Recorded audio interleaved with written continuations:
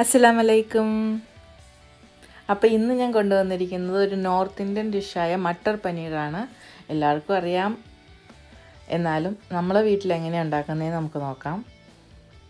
പല രീതിയിൽ ഇത് ഉണ്ടാക്കാറുണ്ട്. നല്ല റെഡ് കളറിൽ ദാബ സ്റ്റൈലിൽ ഉണ്ടാക്കാറുണ്ട്, അല്ലെങ്കിൽ നമ്മൾ റെസ്റ്റോറൻറ്റ് സ്റ്റൈലിൽ ഇച്ചിരി ക്രീമി ആയിട്ട് ഉണ്ടാക്കാറുണ്ട്. ഞാനിന്ന് ഉണ്ടാക്കുന്നത് ഒരു റെസ്റ്റോറൻറ്റ് സ്റ്റൈലിലുള്ള മട്ടർ പനീറാണ്.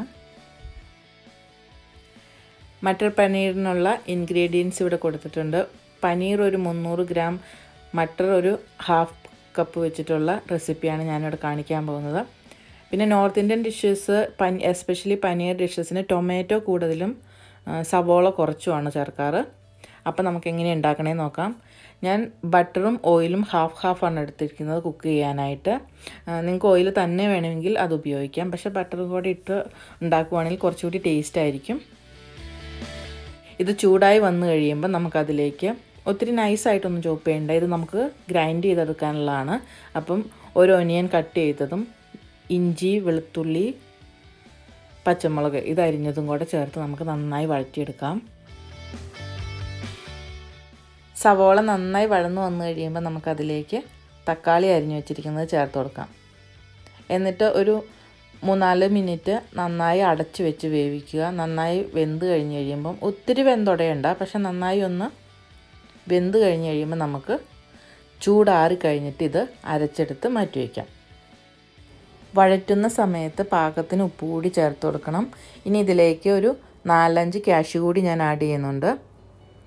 ഇതിനി നമുക്ക് അരച്ചെടുത്തിട്ട് പിന്നീട് ഗ്രേവിയിലേക്ക് ചേർത്ത് കൊടുക്കാം.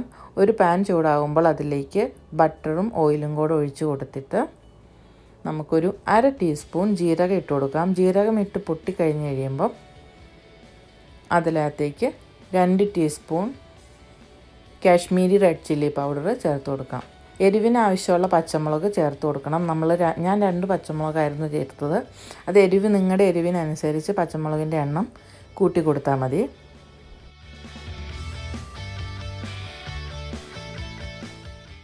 തീ വളരെ ലോയിൽ വെക്കാൻ ശ്രദ്ധിക്കണം. നമ്മുടെ മുളക് പൊടി നന്നായി മൂത്ത് കഴിയുമ്പോൾ അതിലേക്ക് നമുക്ക് 2 ടീസ്പൂൺ മല്ലിപ്പൊടിയും 1/2 ടീസ്പൂൺ മഞ്ഞൾപ്പൊടിയും കൂടി ഇട്ട് നന്നായിട്ടൊന്ന് മൂപ്പിച്ചെടുക്കാം. ഇനി ഇതിലേക്ക് നമുക്ക് നമ്മുടെ അരച്ചു വെച്ചിരിക്കുന്ന പേസ്റ്റ് ചേർത്ത് കൊടുക്കാം. അത് നന്നായി കൂട്ടി യോജിപ്പിച്ചിട്ട് ഇതിലേക്ക് നമുക്ക് 1/2 ടീസ്പൂൺ ഗരം മസാലയും 1/2 ടീസ്പൂൺ ക്യുമിൻ പൗഡറും കൂടെ ചേർത്ത് നന്നായി ഇളക്കി യോജിപ്പിക്കാം.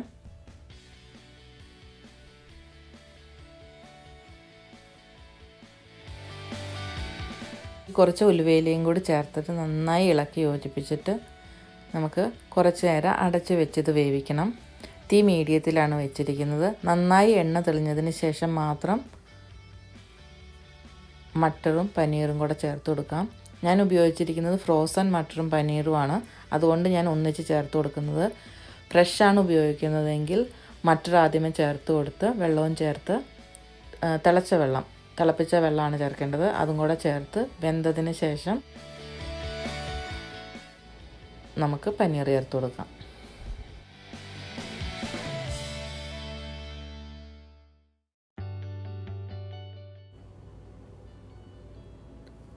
ഞാനൊരു 1.5 കപ്പ് ചൂടുവെള്ളമാണ് ഒഴിച്ചു കൊടുക്കുന്നത്. ആ വെള്ളം ഒഴിച്ചു കൊടുത്ത് നന്നായി ഇളക്കി യോജിപ്പിച്ചിട്ട് മൂടി വെച്ച് നമുക്ക് വേവിക്കാം.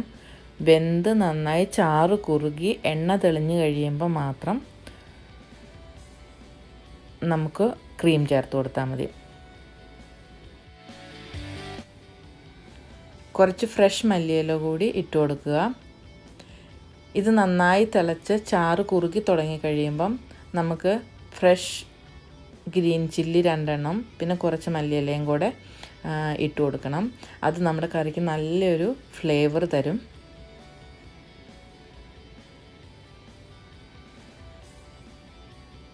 ഇനി നമുക്ക് അടച്ചു വയ്ക്കാം. എന്നിട്ട് നന്നായി എണ്ണ തെളിഞ്ഞ് കഴിയുമ്പോൾ മാത്രം ക്രീം ചേർത്ത് കൊടുത്താൽ മതി. ഇതാ നമ്മുടെ ടേസ്റ്റി ആയിട്ടുള്ള മട്ടർ പനീർ റെഡി ആയിട്ടുണ്ട്. എല്ലാവരും ട്രൈ ചെയ്ത് നോക്കണം. ഇഷ്ടമുണ്ടെങ്കിൽ മാത്രം ക്രീം ചേർത്താൽ മതി. ക്രീം ചേർത്ത് കഴിഞ്ഞാൽ ഒരു റെസ്റ്റോറൻറ്റ് സ്റ്റൈലൊക്കെ വരും.